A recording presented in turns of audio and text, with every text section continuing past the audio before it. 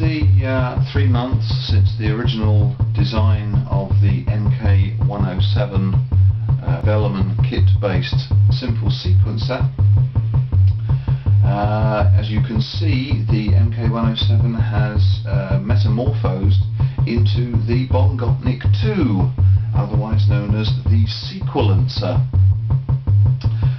It still has all its original functions. It has a CV out and a clock out, and the bongo section is completely separate.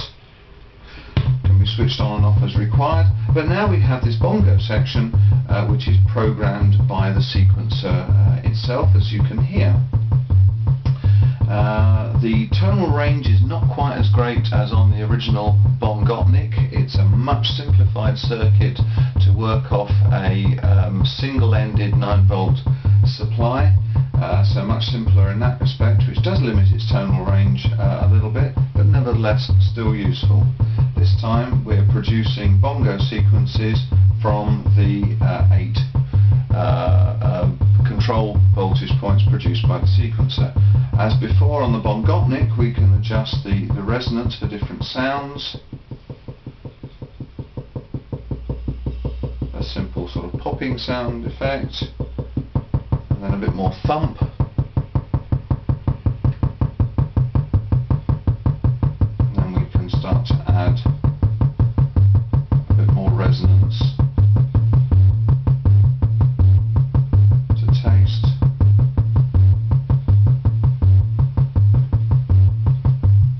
To produce musical sequences, and then of course adjust the output voltages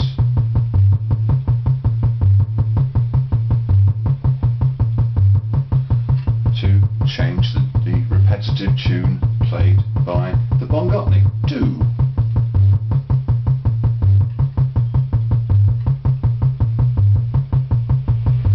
As before, of course, we can adjust the tempo.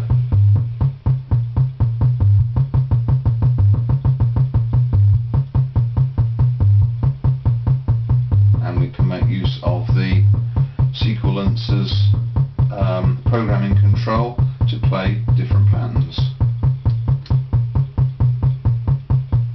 So there's something a bit different from the original sequences.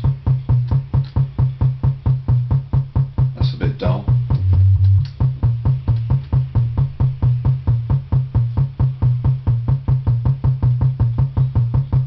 And so on.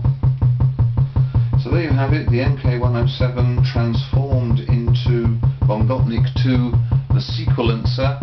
Of course, the nice thing about it, and probably the subject of the next video, will be using the bongo accompaniment to accompany a sequenced tune played on a synthesizer via the CV out.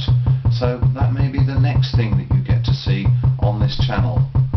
Thank you once again for viewing our videos made from the Mirlitronics Studios.